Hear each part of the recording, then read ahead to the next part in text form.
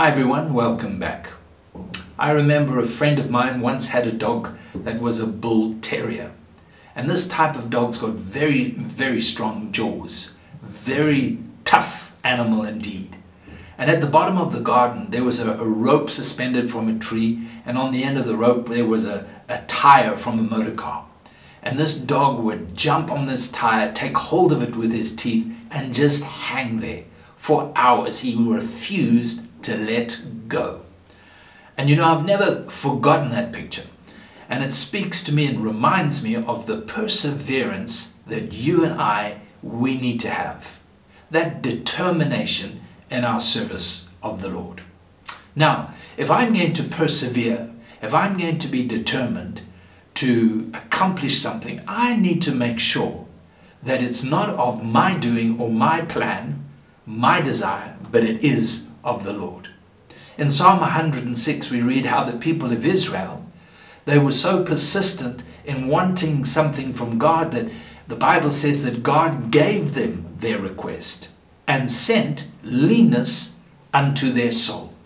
In other words, it was not what God wanted for their life, and what they desired and determined to accomplish had detrimental effect for them. So there are people, for instance, young people who want to get married, and they're so determined to marry that boy or to marry that girl, not realizing that in their determination they get what they want, but it's the last thing that God had planned and purposed for them. So if I'm going to persevere, I must persevere for the things that God has purposed for my life.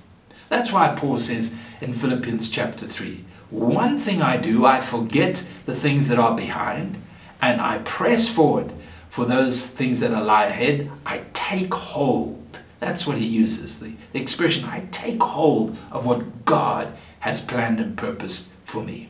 The book of Hebrews reminds us to hold fast the confession of our hope. Too often we're looking for the result, and we're not looking for what God wants to do and accomplish. That's the attitude we need to have. James says, blessed is the man who remains steadfast under trial and stands in these times of testing, for he will receive the crown of life.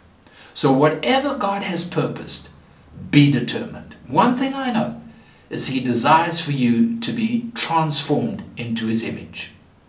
And he has many situations that will come your way and challenges that will come your way. Do not be distracted, but be determined to keep your heart well. Be determined to keep your heart pure. Be determined to persevere and see that God's purpose is accomplished in you. May the Lord help us all. God bless.